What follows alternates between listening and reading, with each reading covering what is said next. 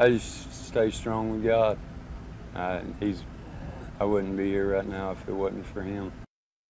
Well, staying strong despite fighting a terminal illness, 17-year-old Ben Perry is a fighter. Boy, is he ever. The Portland teen has a rare form of cancer that will one day take his life. Fox 17's John Dunn spoke to Ben and his family today.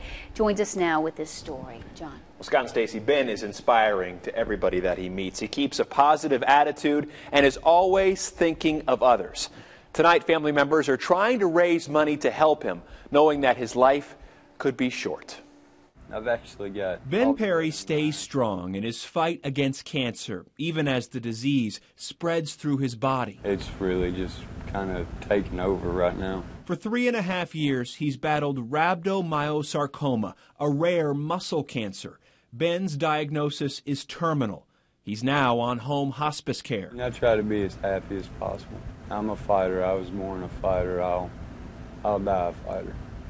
I'm not going to let this stuff take me over. Pictures show Ben Perry enjoying life, hunting, fishing, and riding a four-wheeler. His girlfriend Tanya has been by his side for more than a year. His parents say he's an inspiration. He's just a loving child.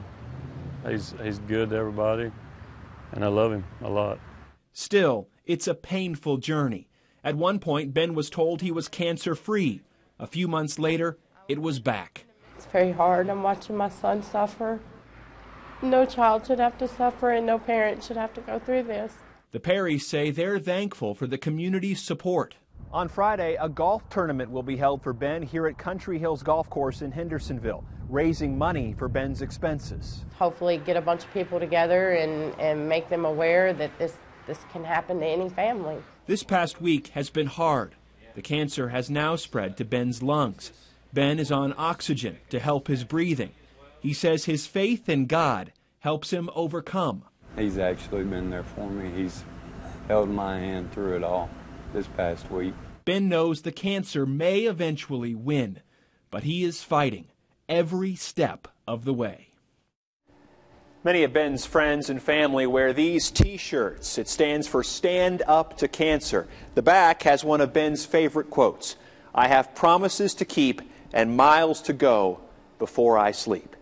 Family and friends say it's still not too late to sign up for that golf tournament on Friday. I plan to be out there. We have a lot more information on how you can do that on our website, fox17.com. And that's a tournament in Hendersonville. In Hendersonville, Country Hills Golf Course. Sumner County golfers, come. Just not the natural order of things. A parent should not have to lose their child. No, it's really not, but he is so strong. He has really a great is. attitude about this whole situation. He's impressive. All right, Thank John, you for sharing that story.